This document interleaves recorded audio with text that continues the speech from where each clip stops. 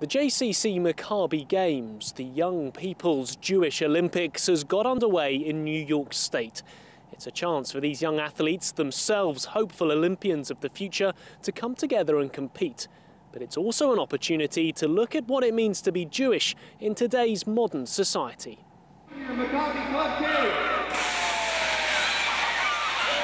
The opening ceremony made it clear this was about more than just sport.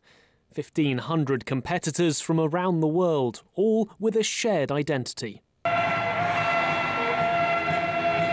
Teenagers from Israel, Mexico, Britain, Canada and across the United States entered the arena to begin the week-long all-Jewish Games. There was also a minute's silence to reflect on the fallen, to remember the 11 Israeli athletes and coaches who were murdered at the Munich Olympics in 1972. And a speech from Anki Spitzer, the widow of fencing coach Andre, who has campaigned for 40 years for the International Olympics Committee to commemorate those killed. They are not being remembered because of only one reason, because they were Israelis and they were Jews. They are discriminated again, and we are not going to accept that. She's pledged to continue her fight, taking it to the next Olympics in Brazil in 4 years' time and beyond if needed. We are not going to stop. If I'm too old to continue, and we will have our children and the children of our children until we hear the words. And it shouldn't be that complicated. It's very simple. Just remember the members of your own Olympic family. They lived in the Olympic village. They were killed in the Olympic village, and that is where they should be remembered. The Games sees teenagers competing in more than a dozen different sports.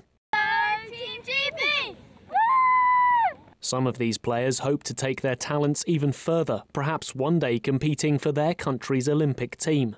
Here, the athletes are encouraged to focus on their Jewish identity. It's what has brought them together at the Games, a unifying factor that bonds them, no matter where they're from in the world. You learn a lot about how Jewish people are around the world, about how a lot of them are from different cultures and they act differently, but you still feel as if you all have like one common thing with them.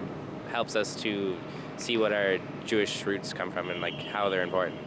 It's not about really all about the games, it's more about the embracing the whole experience and understanding it and reflecting on who you are and your background, your heritage. It's cool to see everyone together, just one.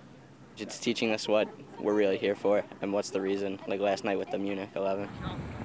It's the opportunity for them to get together, to meet in a common playing field of sports, but also have an exchange where they get to know each other, but they have that Jewish background as a core foundation that they all share together. Rachmanus, or compassion, is a defining value of the Games and Judaism as a whole.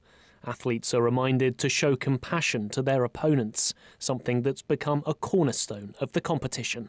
Well, it's just like sportsmanship. It's like the team we just played was very nice to us. They weren't poor sports about anything. Everyone's been great. It's really important. Everyone's good sportsmanship. Everybody's nice to each other. Nobody's purposely horrible. Play well, play nicely, play fair. It's really nice, yeah. The Games continue in New York for the rest of the week before these athletes return home, maybe with medals, but undoubtedly with new friends. These Games have brought together thousands of Jews from around the world to join in the shared values of sport and religion. And as the minute's silence at the opening ceremony showed, for these young people, it's a chance to remember their past, from where they came, while also looking to their sporting future. This is Nick Harper for JN1 in Rockland County, New York.